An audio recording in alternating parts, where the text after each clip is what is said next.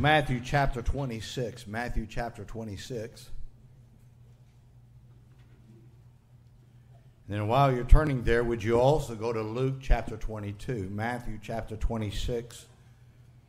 Luke chapter number 22. We've already had a good service at the 8 o'clock hour. Had some saved and 3 baptized at the early hour. That always excites me there. Looking for what God's going to do in this hour. Let's all stand as we read the Word of God. Matthew chapter 26. And verse 31. Matthew 26, verse 31. If you have it, give me a good strong amen. Amen. Then saith Jesus unto them, All ye shall be offended because of me this night. For it is written, I will smite the shepherd, and the sheep of the flock shall be scattered abroad. But after I am risen again, I will go before you into Galilee. Peter answered and said unto him, Though all men shall be offended because of thee, yet will I never be offended. And Jesus said unto him, Verily I say unto thee, that this night, before the cock crow, thou shalt deny me thrice. Peter said unto him, Though I should die with thee, yet will I not deny thee. Likewise also said all the disciples. Now would you go to Luke chapter 22? Luke chapter 22 and look at verse 55. And when they had kindled a fire in the midst of the hall and were set down together, Peter sat down among them.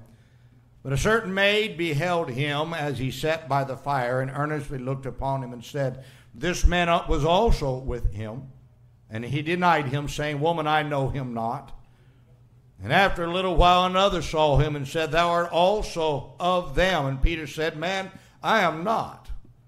And about the space of 1 hour after another confidently affirmed, saying, Of a truth this fellow was also with him, for he's a Galilean. Peter said, Man, I know not what thou sayest.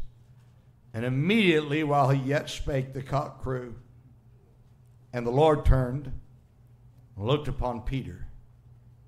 And Peter remembered the word of the Lord, how he had said unto him, Before the cock crow, thou shalt deny me thrice.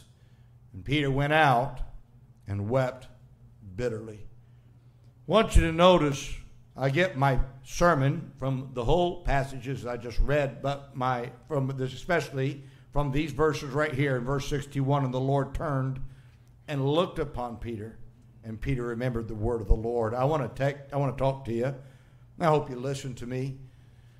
I was thinking, I was just out walking and praying, and these thoughts came to my mind as I was just out walking and praying, and I thought that these thoughts, as I thought about them, I thought I'd like to share these with the church. I want to talk to you this morning on this topic, I told you so. I told you so. Father, I wish people would listen. I wonder how you look down from heaven sometime. Though you never actually say those words, I think a lot of times after we've gotten to the other side and we got the fruit, we realize, man, I wish that I told you so is kind of whispered in our minds. Lord, I pray that this morning that the words the cautions that I give to our church, I pray they would listen. I think of teenagers that are in here right now. I know not all the teenagers in here, but some of them are, and they're sitting well so far, and I appreciate them sitting here and listening, and I hope that they would give me the undivided attention, because sometimes a man with gray hair, they think they know better. I pray they'd not do that. I pray that every person would listen this morning. Oh, God, let me help your people, please. In Jesus' name, amen. You may be seated. We know the story well. Jesus is talking to the disciples, and he tells them, he says here in the book of Matthew, he says, all of you are going to be offended because of me this night. He says, you're all going to leave me tonight. You're going to run off and do your own thing. And Peter, as we know, as was Peter's case, Peter tended to talk without thinking. And he looked at Jesus and he said, Jesus, he says, if I have to die with you tonight, he says, I'm not going to deny you. He says, I'm going with you all the way. If I have to die, I'll die with you. He says, you can count on me. I'm going to be here. Jesus looked back at Peter, and he said, Peter, before the cock crow, you'll deny me 3 times. Peter said, not me. Nah, not me. He says, I know what's in my heart. I'm not like the rest of the 11. I at least walked on water. All they did is stay inside the boat. He says, I'm not going to deny you. We know the story. They came. They took Jesus. The Bible says that the disciples did scatter. But one followed afar off. That one that followed afar off was Peter. And Peter, sometimes we can kind of criticize Peter, but at least he was following at a distance. Where were the rest of the disciples? I mean, we can criticize him for being at the heathen's fire. Where were the rest of the disciples? At least he was in an eyeshot of the Savior. Where were the rest of the disciples? And yet here he is. He's standing at a far off, and he's warming at the heathen's fire. And a little maid comes and says, I thought I saw you with Jesus. He goes, I don't know who that is. Somebody else came and said, but I know that. I know you belong. I saw you. He says, man, I don't even know what you're talking about. Somebody else came and said, now, I know you belong to him. He says, you speak like them. And the Bible says in another passage of Scripture that Peter began to curse and to swear and to take God's name in vain. And as soon as he did that old rooster began to crow. You ever hear a rooster crow? You can hear it. That old rooster crowed, and all Jesus did looked. That's all he had to do is just look. And man, all of a sudden, that look was the, I told you so. Peter, you should have listened to me. I told you to watch and pray. But you didn't listen. You didn't keep yourself awake to even pray, not knowing what was going to come. I told you, Peter. Now here you are. You've denied the church.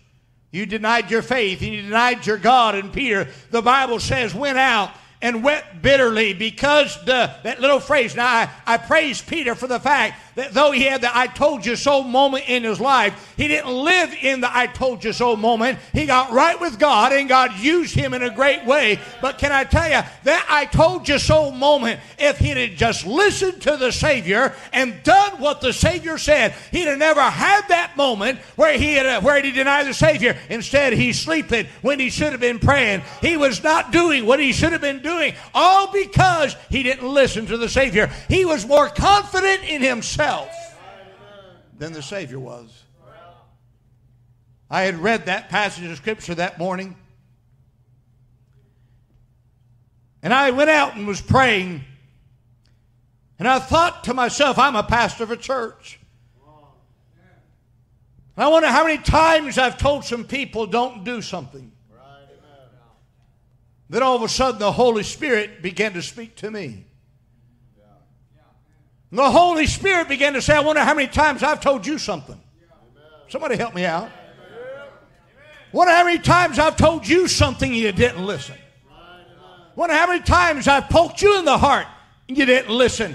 And look where it got you. The I told you so of the Holy Spirit all of a sudden began to say, I told you so, and you should have listened to me that first time. We've all been there, have we not? We've all been there, and you don't think, well, I've never been there. You need to straighten up that little halo. It got cracked and got cut, and 2 things are poking out of your head. Look like horns. That's your halo. They got stuck in the crown of your head. And I'm telling you right now, you're not as good as you think you are. And when you think you're that good, hey, like Jesus said, he said, before the cock crow, you'll deny me 3 times. It's going to happen to everybody that I told you so.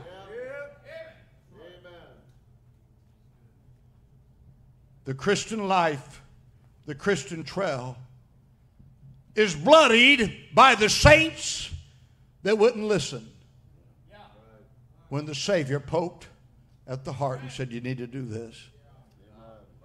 Many a Christian sits on the wayside living in that little world of I told you so. They should have listened to the Word of God being preached. They should have cautioned to the Holy Spirit tugging on their heart. They should have listened to the mom and dad who told them don't do that. They should have just said, okay, I'll at least listen for the sake. I don't want to end up in that I told you so world.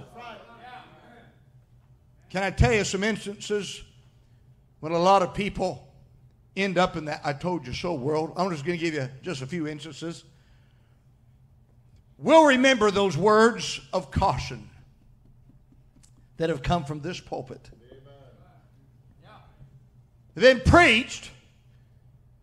We thought we knew better than the preacher in God's Word.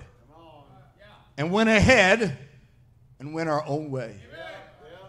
How many times have people, listen to me, done their own thing and thought it'll never happen to me?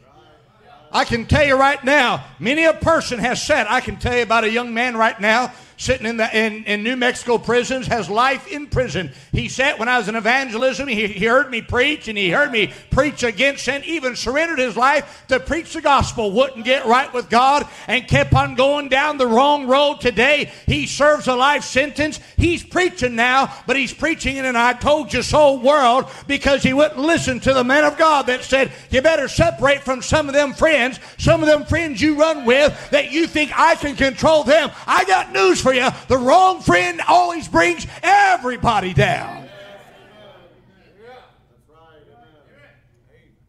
Many a person has sat and heard the caution of the man of God as he says, you need to be in church Sunday morning, Sunday night, and Wednesday night.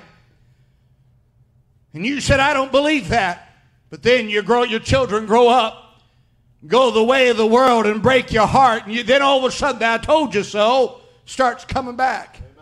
That I told you so starts coming to mind as you taught your children that things are more important than church by not being in church because you just didn't feel like it, or you just didn't want to be there. You didn't want to take that effort. Can I tell you, you never waste your life when you give your life to serving God. You never waste the time when the family is together serving God, doing right inside a church. You never waste that time. I'm telling you right now, I have watched many a person go down that road. I've watched many a person just say, well, I don't think it'll never happen to me. Those words of caution come back. You've heard this story. My daddy being in prison. He was a pastor for many years. One year before his arrest, he was working on a church van. Up in the mountain, up in the hills of California.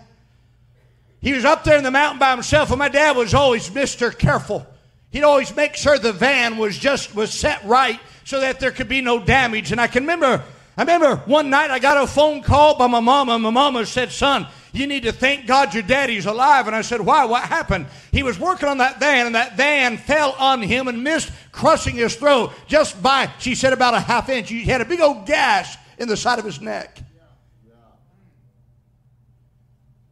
I was sitting visiting my dad in prison one day.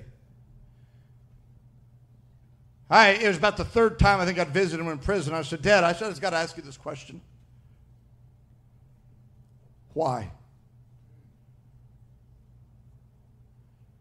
My dad dropped his head. He says, son, you remember how I used to preach? And I used to talk about people that would say it would never happen to them. He said, I thought it'd never happen to me. He said, 1 year before I got arrested, remember when that van fell and almost killed me? He said, I knew that was God. He said, that van should have never fallen. He says, it was secure. He said, I believe God took his hand and knocked that jack out from underneath that van. And he said he allowed it to fall to try to warn me, just like Peter was warned and said, I'm telling you, before the cock crow, you'll deny me 3 times. And my daddy said, son, he said, I didn't listen to the I told you so. I didn't listen to the caution of the very words preached that we both heard throughout our lifetime. And he says, I sit in prison, and he says, you tell people that when the preacher preaches, they need to listen when they think it won't happen to them. He says, nobody is will get around preaching with the preaching of sin. You've got to do what is right. My dad even wrote me a little letter just to kind of remind me of that.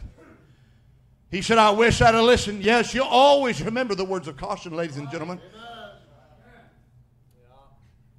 I've been pastor here for 6 years. I've visited people in prison, in jail. They've told me I should have listened to you. I should have listened to you. I should have listened to my mama. Should have listened to my daddy. Should have listened to Sunday school teacher. Should have listened to the Word of God. I should have listened. Yeah, the words of caution always come back at the wrong time, do they not? And teenager, you may think you got the world by the tail, but can I tell you, the world's got you by your tail, and you better listen right now. There's some people that love you enough that'll bring you to church, let you sit in the church and let a preacher prepare and pray for you and say, do right. Hey, don't let the words of caution just go by the wayside. Listen to what the man of God says.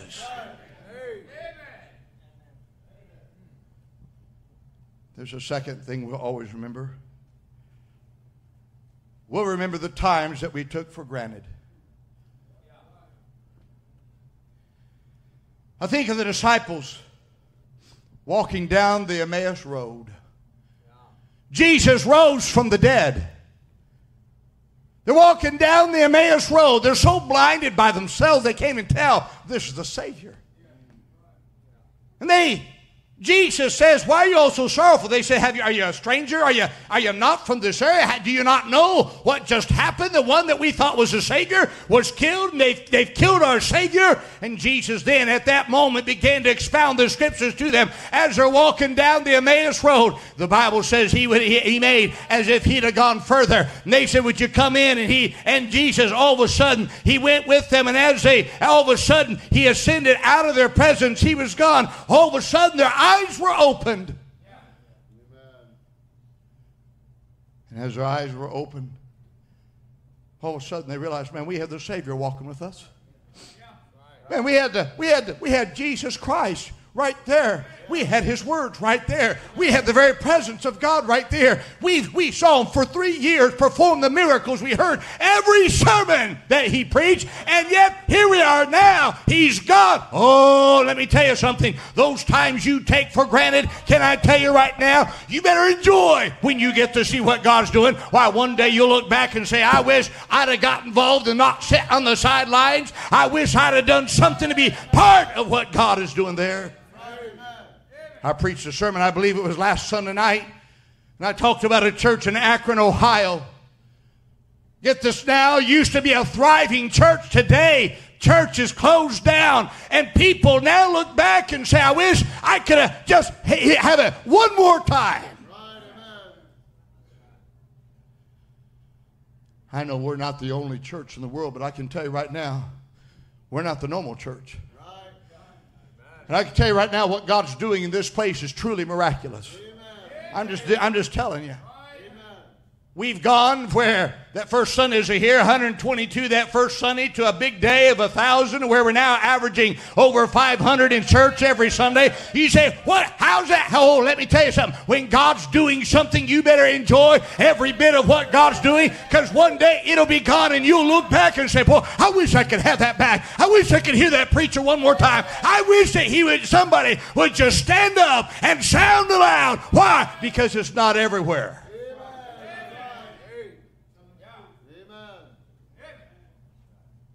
I've been in those churches where God was blessing.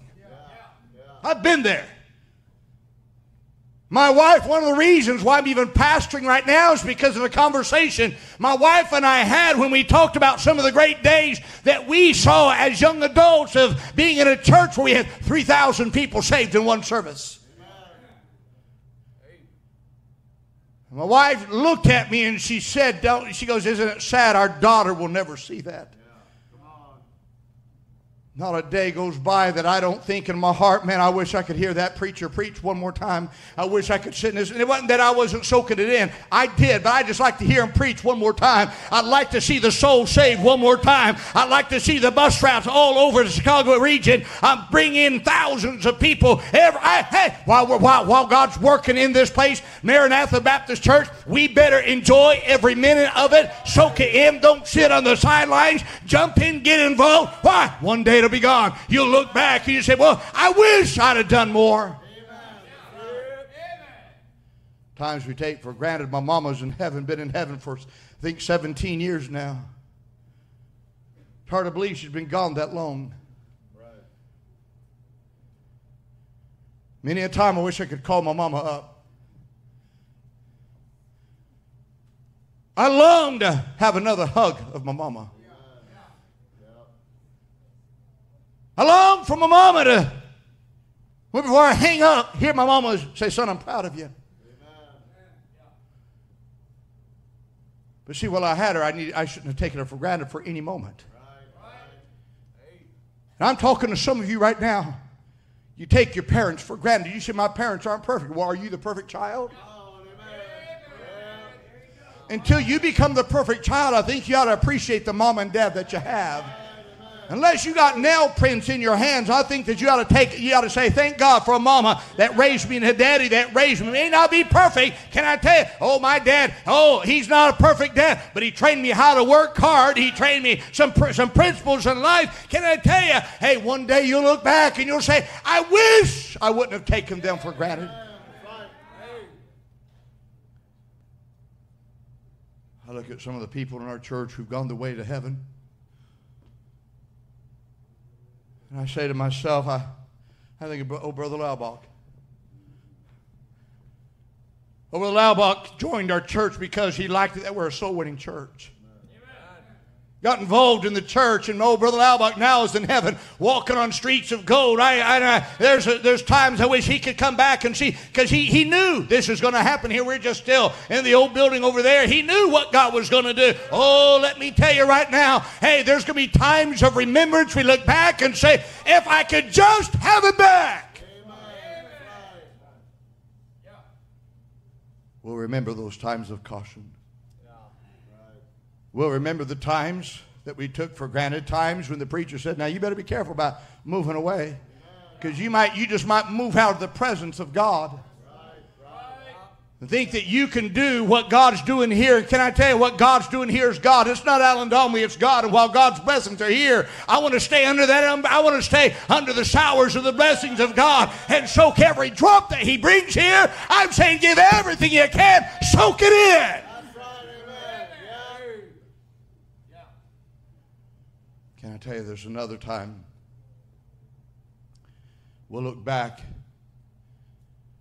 and we'll remember the times we wish we would have given our best.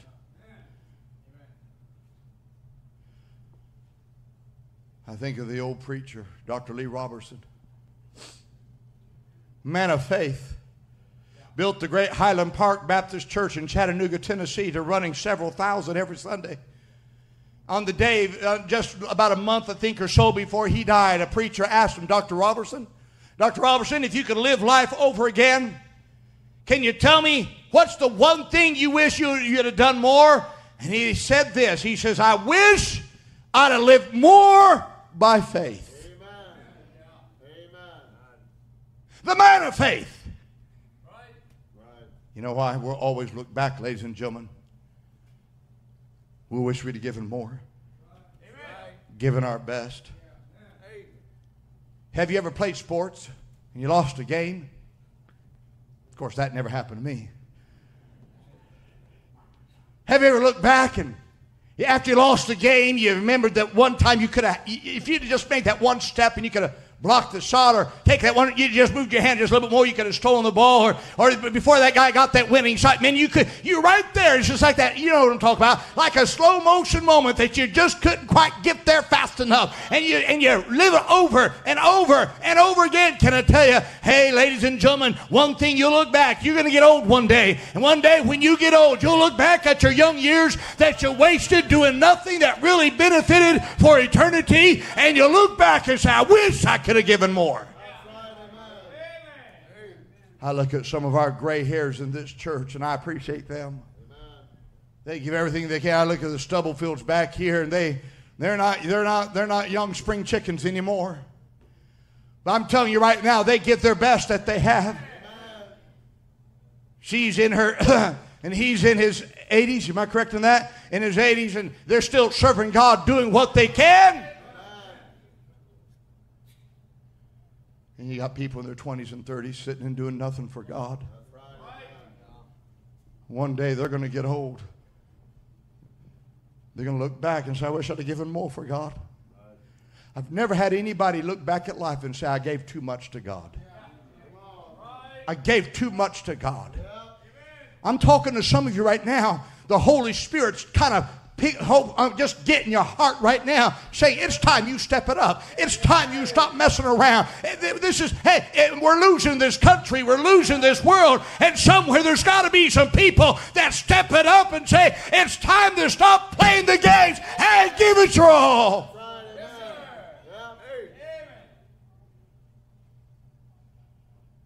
Give your best.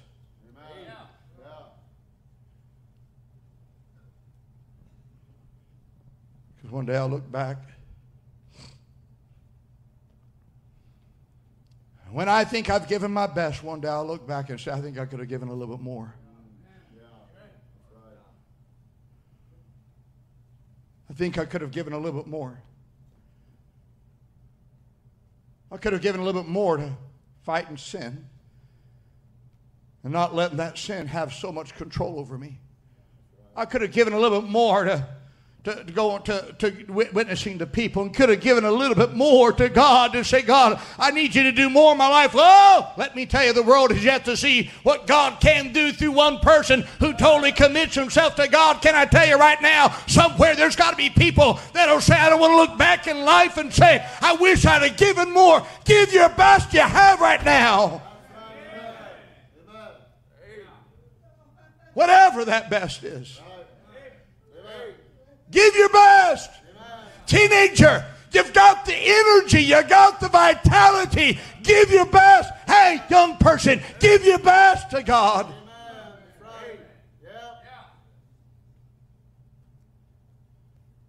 We have one life to live. And every moment that we waste is a moment we can't take back. One night of sitting at home watching television when I should have been serving God or should have been in church, I can't take that back. One time when the Holy Spirit prompts my heart to talk to someone to invite them to church, and I don't invite them to church, I can't take it back.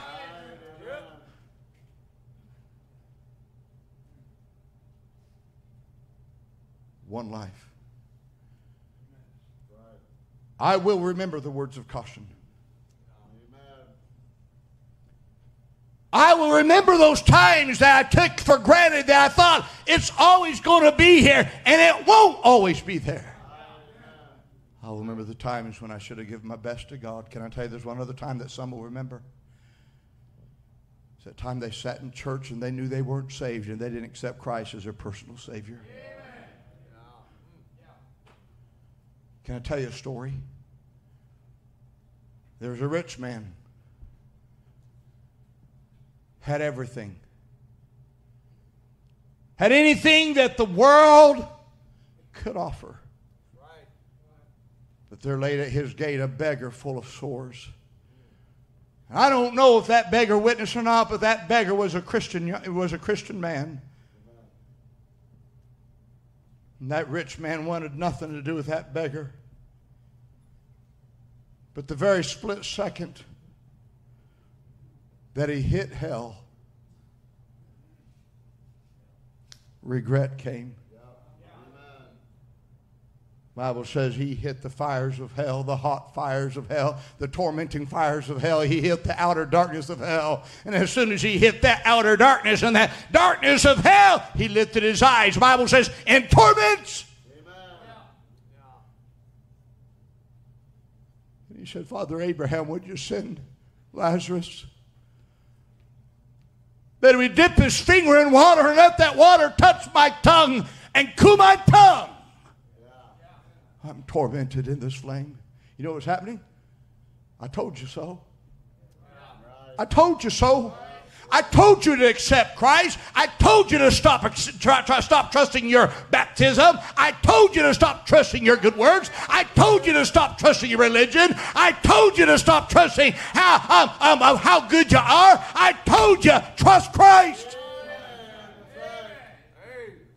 He's in hell lifting up his eyes in torments. And Abraham said, he says, I cannot come down. He says, there's a great gulf fixed between you and I. He says, if I wanted to, I can't. The gulf has already been spanned, and that span, it will only take you to heaven.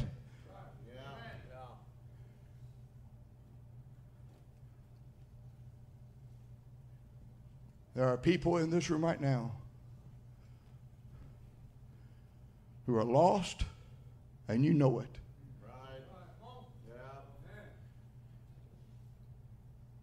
And you don't know when your day of eternity is going to hit.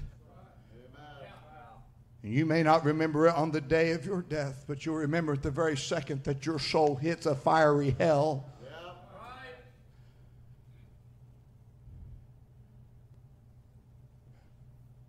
And that fire will say, I told you so.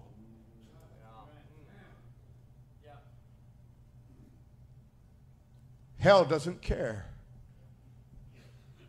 if you wore a suit and tie or if you wear blue jeans to church. Hell does care whether you accepted Christ or not. Hell doesn't care what your education level is. Hell only cares, have you accepted Jesus Christ as your Savior? Hell doesn't care. Listen to me. It doesn't care how many times you went to church. Hell only cares, did you take the opportunity to accept Jesus Christ as your personal Savior when the Holy Spirit prodded your heart? Hey, did you accept Christ? Hell won't care when you wouldn't get saved because you're afraid. What are your buddies going to think? What's the church going to think? Hell won't care. But the fires of hell will whisper every minute of eternity, will whisper, I told you so, I told you so, I told you so. You'll hear every sermon in your mind that the preacher preached and the invitation was given and it says, come, come, hey, all is ready to get saved today. You remember that when you're burning in hell. Ladies and gentlemen, do not walk out of this place and as a lost person, we don't know when that day is going to come. If you're not saved, today's the day to receive Jesus Christ as your personal Savior.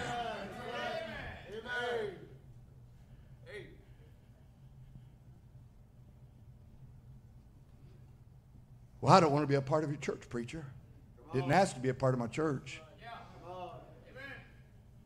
Are you saved? Being a member of Maranatha Baptist Church won't take one person to heaven. Well, I got baptized. Then you'll go to hell as a wet person.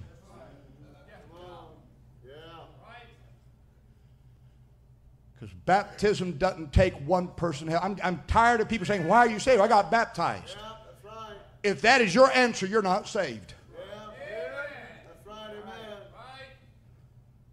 So I don't like you saying that. Well, you'll remember it one day when you're in hell. Am I right? You go ahead and say, I won't come back. Yes, but you've heard the truth. And one day in hell, you'll remember this, because that baptistry and no baptistry will take anybody to heaven.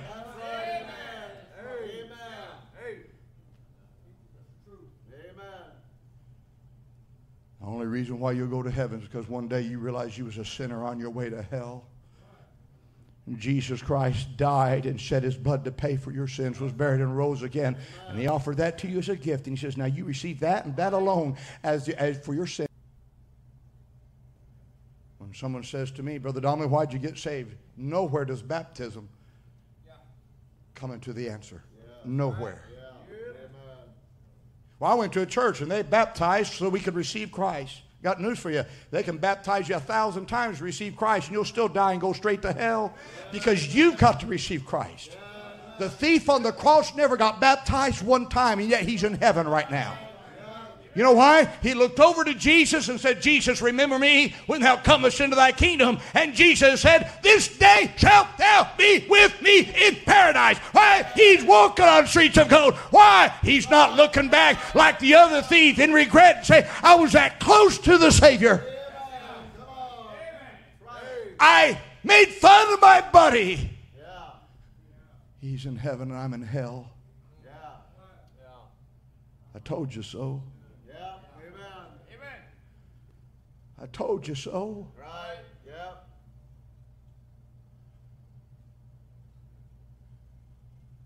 Who is it this morning? I preach words of caution from this pulpit because I love you so much, and I've seen it happen time and time again. Amen. I can't tell you how many times I said, God, I just wish they'd listen. I'm not saying my opinion. I know this is right.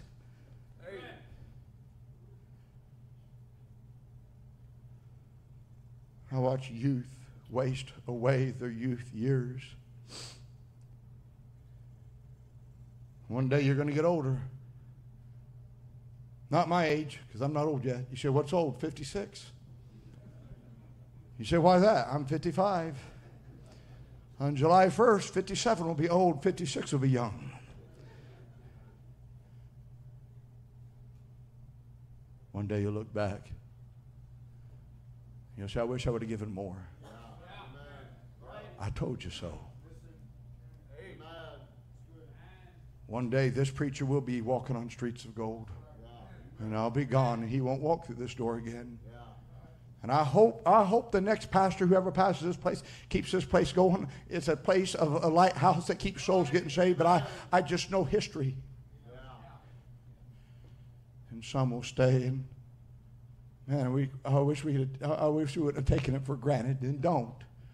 Don't take your brother. Don't take your sister. Don't take your mama. Don't take your daddy for granted. Hey, enjoy them while you have them.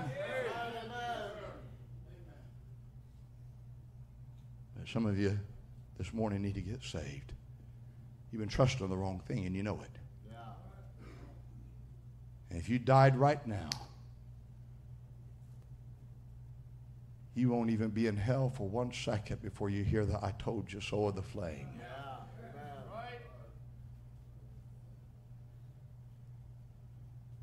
Get saved.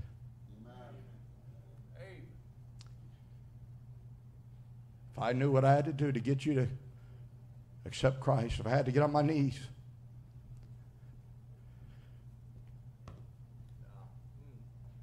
and if I had to beg you to get saved, I would beg you to get saved today. Stop putting it off. Heaven's a real place. Hell is a real place.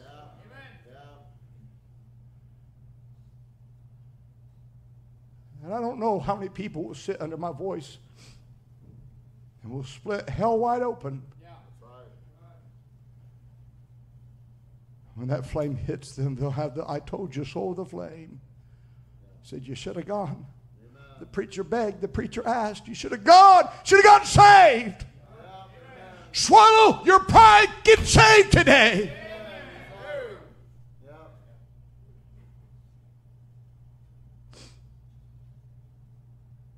I told you, Peter.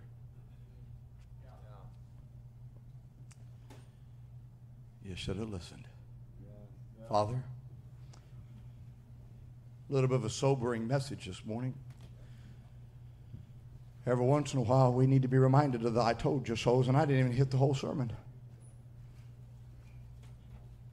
There are people that are going to one day look back, hear the I told you so's, and they just didn't listen when they should have, and they'll live in regret. All Jesus had to do was look at Peter, and boy, that I told you so of the look. Oh, it certainly got them. There's some here this morning that need to get saved. Help them to get saved. Father, please work in hearts. Heads are bowed. Eyes are closed. Who in here this morning is a preacher? I've been reminded of some things in my life. I don't know what they are. I've been reminded of some things in my life. God spoke to my heart. I'm saved, but God spoke to my heart. I need to get some things squared away today. Preacher, pray for me. If you like that, would you just lift your hand way up high? Way up high. I see hands all over.